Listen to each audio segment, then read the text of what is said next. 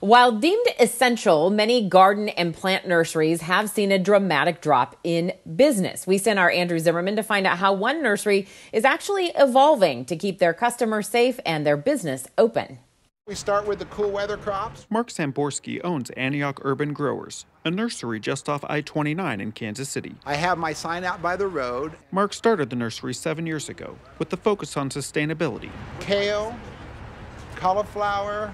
Sharing his passion for organic gardening. Every cell is crucial. We just noticed that no one was coming in by the sign like they usually do in the past years.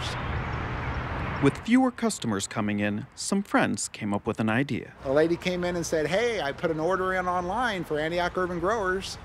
And I said, "You did?" Thanks to some friends creating a new online store, Mark has new sales to fill and is back to doing what he loves. This is a section that has to do with pollinator plants. Teaching others that anyone can grow. We're really here to make a difference. More than just sell, we're here to make a difference in a season such as this. Because a green thumb can do just that.